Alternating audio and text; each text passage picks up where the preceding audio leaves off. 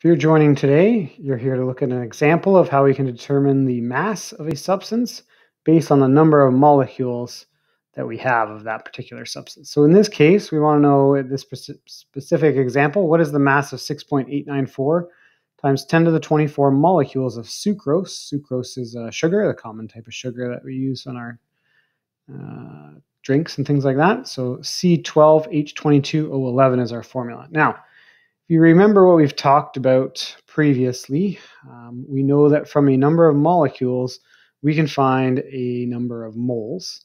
And from a number of moles, we can determine what the mass would be. So we've sort of got a couple steps in here that we need to tackle. So let's start by first determining the number of moles. Find moles. Okay, so we know number of particles. It's given in the question. And we know Avogadro's constant.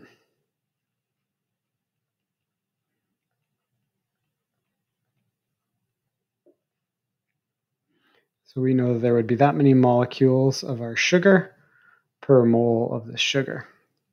So once we've got that information, we can find our number of moles. Remember, our formula is N divided by Avogadro's constant.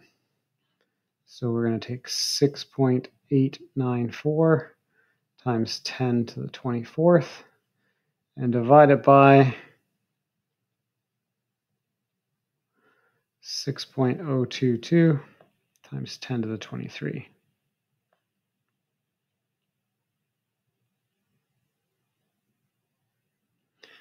And when we do the math, we will get 11.4480239 moles. Now we don't want to round yet, we're not at our final answer, but that's how many moles of sucrose we have. So now we want to go and find our mass, right?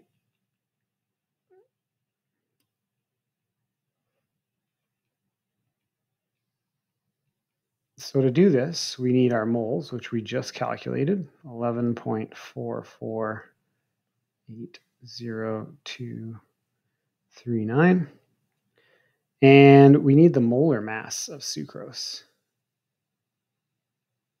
And this is where the chemical formula comes into play. So let's figure that out. We know we're going to have 12 times the molar mass of carbon plus 22 times the molar mass of hydrogen plus 11 times the molar mass of oxygen, right?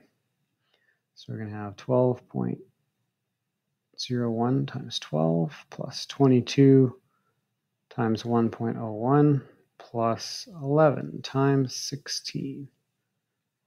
And that will give us a molar mass, which we need to find moles with, of 342.34 grams per mole.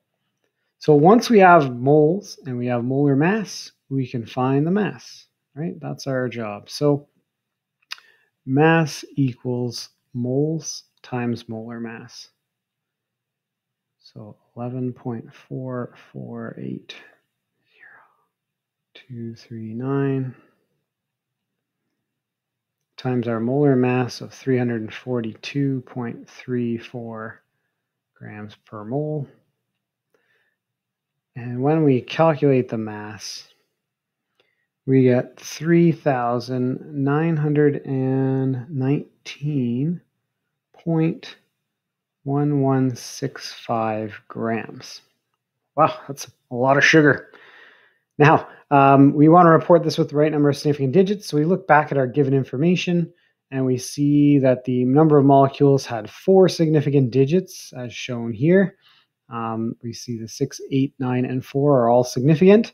Avogadro's constant had 4 significant digits, so our final answer should have 4 significant digits. So we want to round this to 3,919 grams.